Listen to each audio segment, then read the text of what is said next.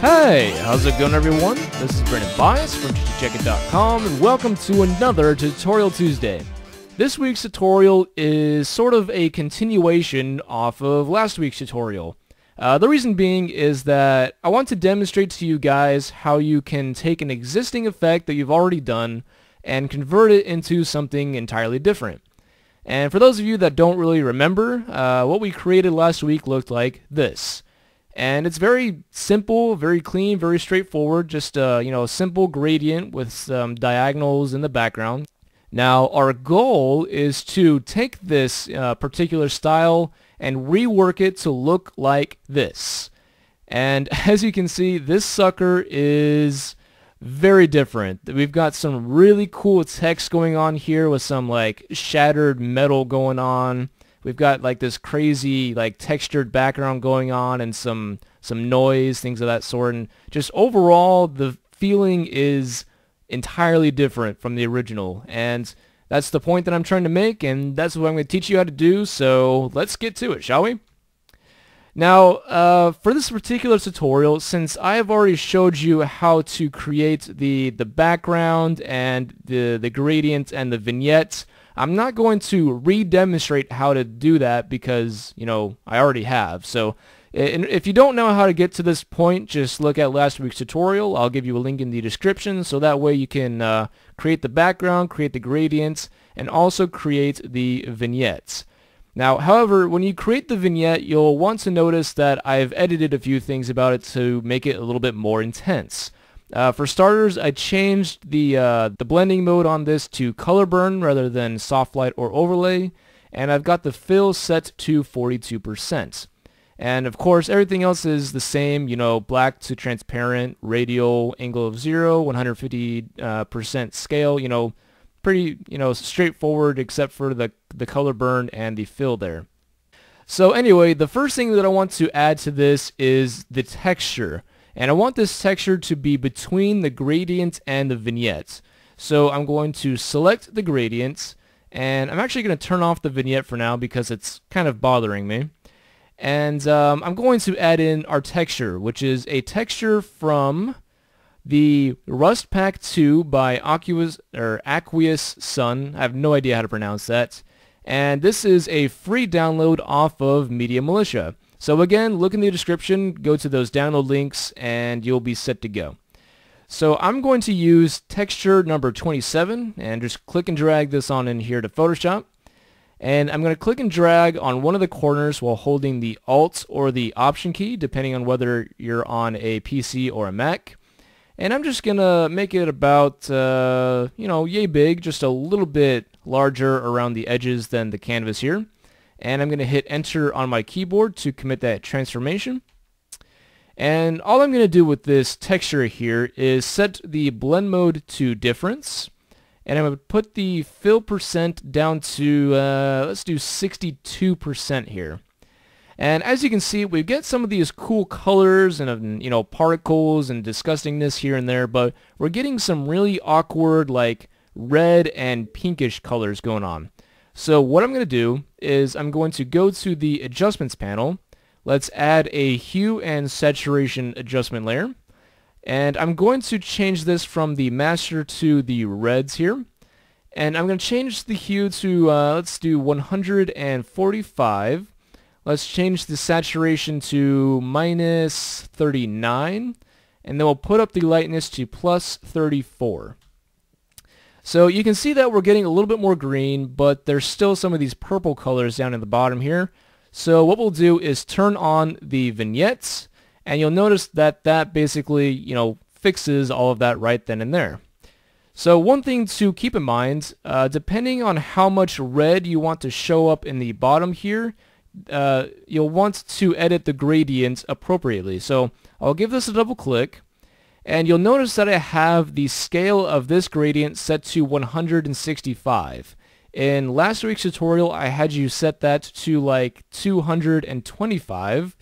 And you'll notice that when it's that scale, there isn't really a whole lot of red to show for it. So simply just kind of, put that down a little ways, depending on how much red you want shown in the bottom.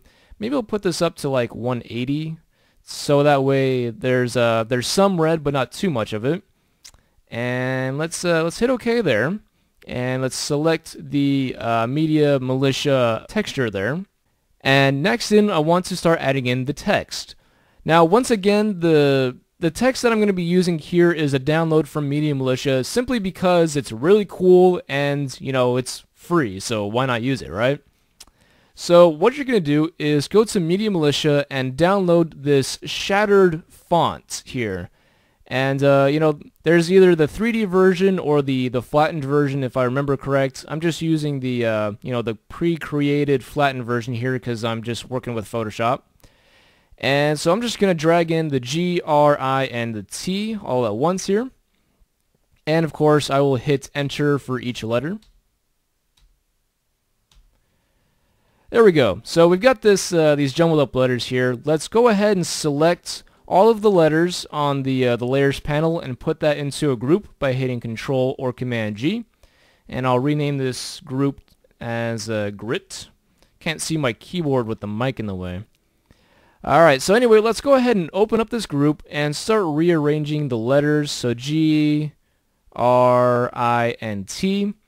And let's move the letter G off to the left. And let's move the R off to the left as well. And let's move the I over and the T over here. Okay.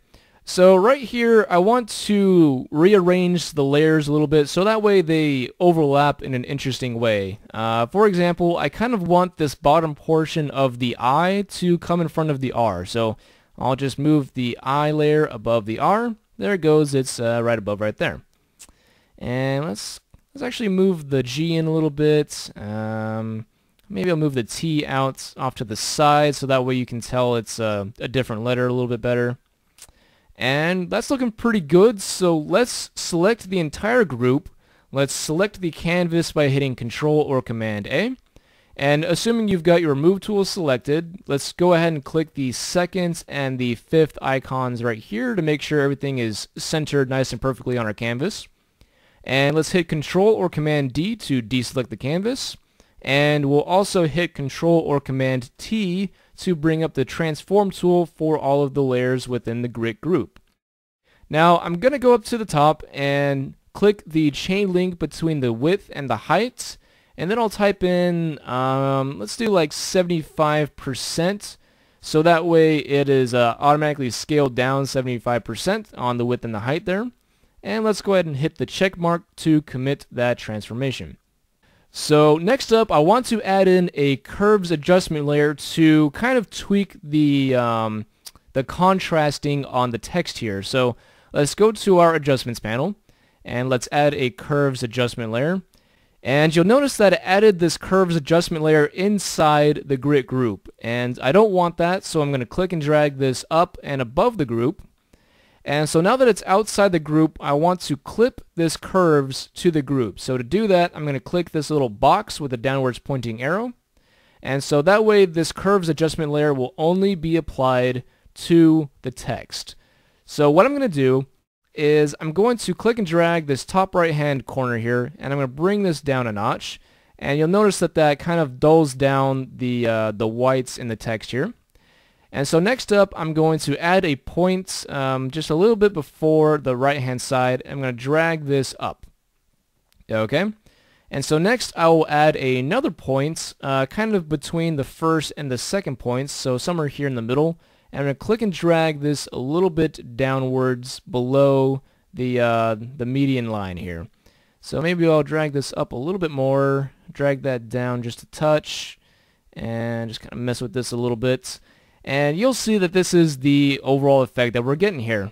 So the next thing that I want to do is apply a blend mode to all of these letters. So I'm going to select the grit group. Man, that just feels weird saying, doesn't it? Grit group. Anyway, so with the grit group selected, go to the blend mode here and change that from pass through to hard light. And so now we were getting this this interesting effect where you can see some of those lines in the background kind of showing through the text. Looks pretty cool. And next up, again with the group still selected, I'm going to go to Effects and add a drop shadow to the entire group. And for this, I'm going to set the blend mode to, let's use soft light here. And let's put the opacity all the way up to 100%. And let's just increase the size and the spread to something that looks pretty decent.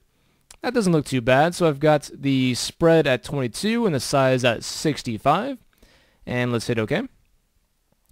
And I kind of want to bring back some of the red color that is in the original text here. So just let me show you what I'm talking about. If you go to the original text, and I'll double click one of these, you'll see that the original coloring of this was a red color. But since we've got the hue and saturation applied, it's making the text green. So in order to, make this back into like a red color in certain places, we're going to edit the mask. So select the mask for the hue and the saturation layer. Let's go to our brush tool by hitting the letter B. And let's tone down the opacity of the brush to somewhere between 20 and 30%. And, make sure you have your foreground color set to black. And let's zoom on in and just start painting in on those random areas that you want to show in that red there. So I'm going to add in some red kind of onto the top edge here. And maybe I'll add in some more red here onto the bottom. Somewhere in there. Makes it a little bit more interesting. Maybe the top portion of this. Okay. And let's also, add it to this top edge up here. And of course, keep in mind that you'll have to click multiple times in order to increase that intensity there because, we've lowered the opacity on the brush. Hey, a car just drove by. Interesting. I wonder if you guys heard that. I have my window open because it's kind of hot out right now. Or sorry, not hot out, hot inside the room because, I've got this beastly computer running and it's and it puts out a lot of heat. So I have to open the window to help that dissipate a little bit. Kind of sad. So anyway, I'm just kind of working my way through adding in these random splotches of red to places of interest. I'm almost done here. I'm going to finish up the R. The I isn't really too difficult because there's a lot of shattered parts all over the place, so I can try and add in some red on there, but it really doesn't show up. So a little more here and there. Maybe I should try and speed this up so that way I'm not, completely wasting your guys' time or anything. Alright, let's just go through the T real quick, add some red shades here and there. Boom, boom. And let's also add, like one of these bars as a stroke of red. Make it kind of cool looking. Sweet. So, I've went ahead and finished adding in, those little red splotches here and there. I wasn't really, keeping in mind what looks good or anything like that. I was just kind of throwing it in randomly just to see how it looked. Obviously, you would throw a little bit more of your own time into that to make it look a little prettier, I suppose. But anyway, we're almost done. We just want to add in a little bit of noise to the overall image here. So let's click on the vignette layer and create a new layer above it. And I'll call this noise. And I'm just going to fill this in with my foreground color by hitting Alt Backspace or Option Delete if you're on a Mac. And let's go to Filter, let's go to Render, and add some clouds in. And of course, make sure that your foreground and background color are white before you do that. Almost forgot to mention that, my bad. And now let's go back to Filter, let's go to Noise and add in some noise. For this, you can do just about whatever you want, but the settings that I use are an amount of 65% with the distribution set to uniform and monochromatic checkmarks. And with that, we'll hit OK. And I'm going to set the blend mode to, let's do overlay here. And I'm going to tone down the fill to maybe, let's try 55%. That's actually looking pretty good. So that's about all there is to it, really. Let's take a look here. All right, so just with a few things from Media Militia and a couple hints and twists of our own, we were able to recreate that existing effect as something completely different. And if I do say so myself, this looks pretty freaking cool. So hopefully you guys learned something pretty neat from this, and maybe you will want to go back to some of the effects you've already done and maybe tweak them, recreate them, you know, just do something different. It makes things a little bit more interesting, and I don't even know what the heck I'm saying anymore. It's just late. I'm ready to get off for the night, you know, watch some of The Office, and, you know, just call it a day. So once again, guys, I hope you enjoyed the tutorial, and I will see you next Tuesday. Peace out.